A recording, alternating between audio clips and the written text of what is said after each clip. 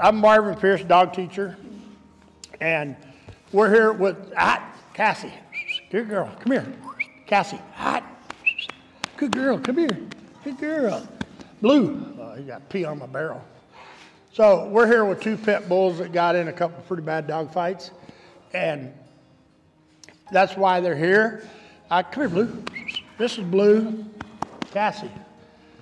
She's going to the bathroom now. But they're here because they got in a bad dog fight at home. And I think Cassie had to get sewed up. Come here, Cassie. Come here, Blue. Blue.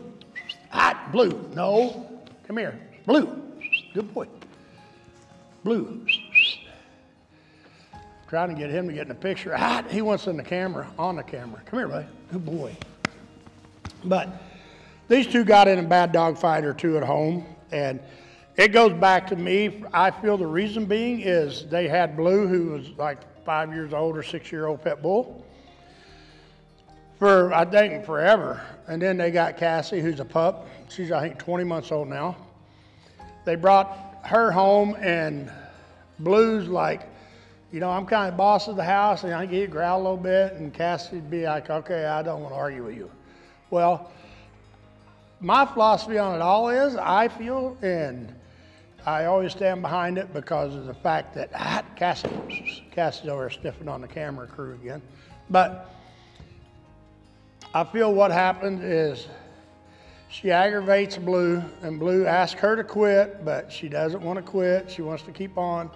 And so Blue says, okay, nobody in the house is going to make you quit, so I'm going to have to step up and do it myself. So he tries to make her quit. Then we end up with a dog fight. And, well, will you step in here? We end up with a dog fight. And it's not that either one of them wanted to fight. Here, come over here.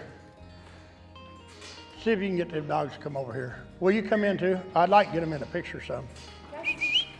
Good dogs. Yeah, don't put a leash on them. Just let them come over and aggravate. But I still feel that the reason that these dogs got in a fight was because they didn't make Blue, he didn't understand that he was not the boss in the house. And the little pup got to playing too hard. Get him over here, please. Get him over here. Good. It's like there, they start playing too hard. No. Good. Good. They start playing too hard, and like I said, Blue's an older dog, so whenever he has enough, he wants it to stop, and Cass don't want to stop. There's nobody there to stop it. For me, I just stopped it. I swatted Cass on the butt because she was the instigator, in my opinion, and they just quit. And now they're done with it. Will they go back to it? For sure, but not bad. Me, my whole philosophy, all of this is, for me to fix a dog, they had to make a mistake. I got them to make a mistake so I could make them a better dog. And that's, for the owners of these dogs, when that happens, they're traumatized because they see a dog fight coming on. Where me, it's like, cool, I see an opportunity to prevent a dog fight.